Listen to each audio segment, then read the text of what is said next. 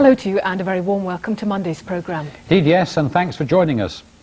First tonight, 13 people have been arrested after police moved in to evict anti-motorway protesters from cottages near Darwen in Lancashire. The terraced properties stand in the way of work to extend the M65 and they'll now be demolished. Mark Owen has been following today's events.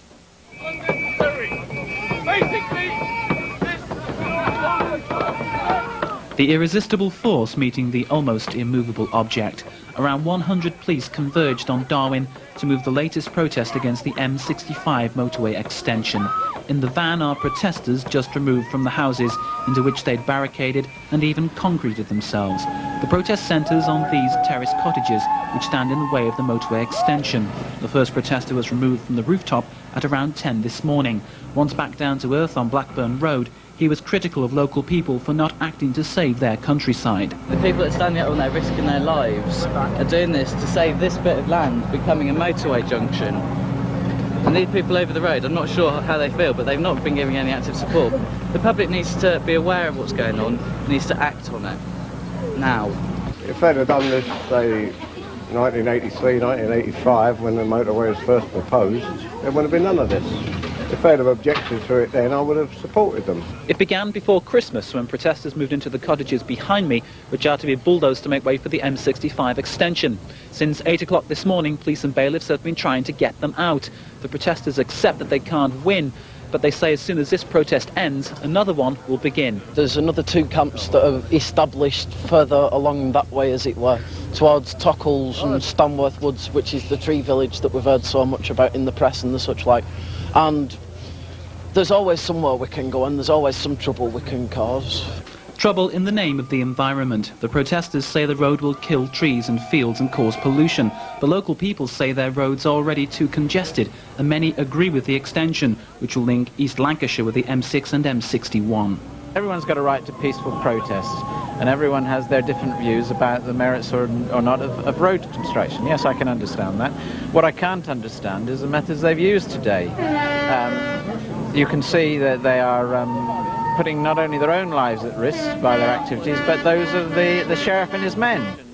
The Under-Sheriff of Lancashire removed the last two protesters from a bunker beneath a cellar of one house at 4 o'clock this afternoon. They'd set themselves into concrete poured into oil drums. The houses will be demolished tomorrow, all are now unsafe. There were no reported casualties from this eviction. Both sides are now preparing for the next one. A second inquest has opened in Liverpool into the death of Mike Carr, the former MP for Bootle, more than 4.5 years after he died. The original inquest was dramatically stopped 13 months ago, and earlier this year the Director of Public Prosecutions ruled that no one should be prosecuted over Mr. Carr's death. Tim Wyatt reports from the inquest. Mike Carr had celebrated becoming the Labour MP for Bootle only 8 weeks before he died suddenly on the 20th of July 1990. The coroner, Christopher Johnson, told the jury the original inquest had been abandoned after a judicial review and a fresh hearing ordered. Today's inquest heard how Mr. Carr was taken ill during a packed Labour Party meeting at the Black Horse pub in Walton. Trade union official Jimmy Symes, who was there, said he'd found Mr. Carr sitting on the pavement outside the pub. His face looked grey, he was in a cold sweat, and he told Mr. Symes he had chest pains and his hands felt numb.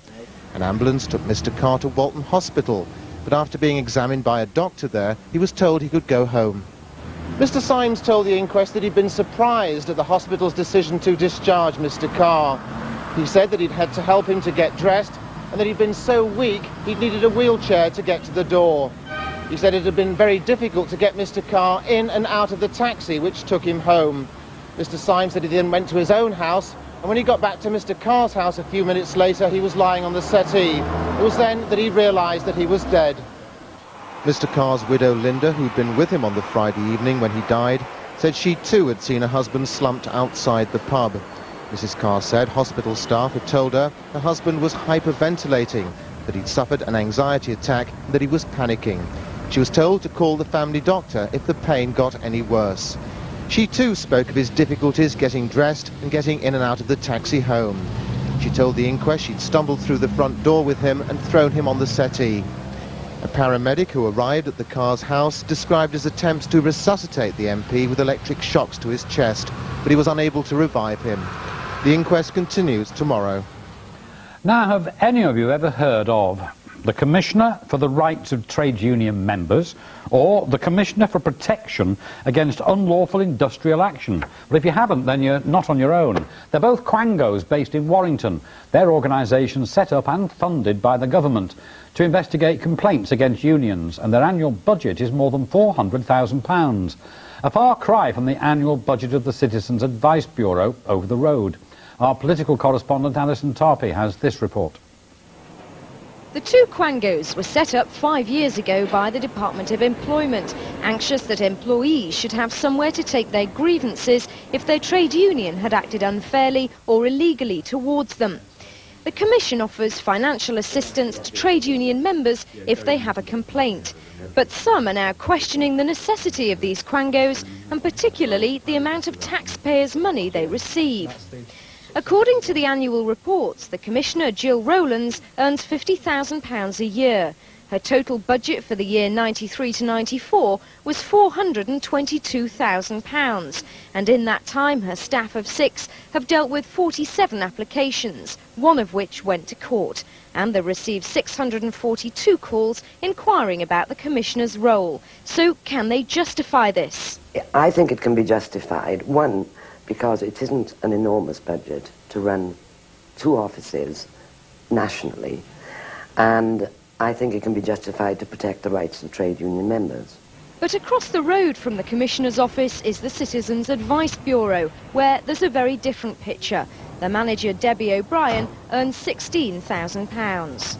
Our core funding is around £70,500 a year.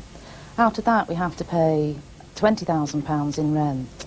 The rest of the money then has to cover 2 full-time management salaries, a part-time clerical worker and a part-time welfare rights worker. We deal with around 12,000 enquiries a year. Last week, Wigan MP Ian McCartney tabled 45 questions to the Secretary of State for Employment, demanding to know why the quangos receive so much funding compared to organisations like the Citizens Advice Bureau.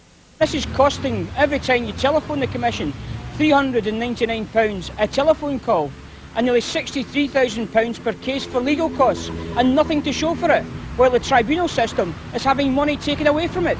Completely scandalous situation. Michael Portillo has still not replied to any of Mr McCartney's questions, but in a statement to Granada Television, he told us that the effectiveness of the commissioners ought not to be judged simply by the number of applications made to them, that was like assessing the effectiveness of a guard dog by the number of people it bites, rather than by its success at deterring burglars. The statement continues that the government has always made it clear that it's happy to see relatively low-level activity in the Commissioner's office, provided that trade unions are not denying their members' rights or acting unlawfully. And still to come in Granada Tonight. It's dad versus lad in a rugby league battle with no holds barred, a family ruck with only one winner. And as winter winds continue to chill us to the bone, throw out those combinations and start thinking thermal.